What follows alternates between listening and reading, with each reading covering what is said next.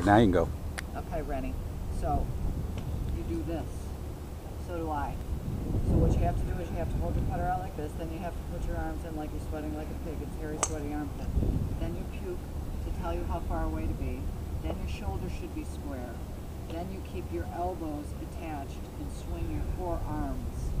You need to take it back longer and shorter coming through. Don't go huh or huh.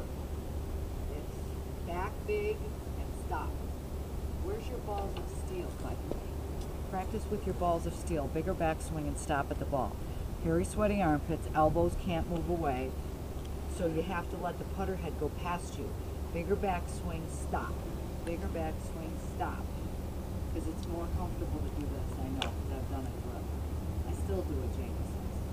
But try it. Goodbye.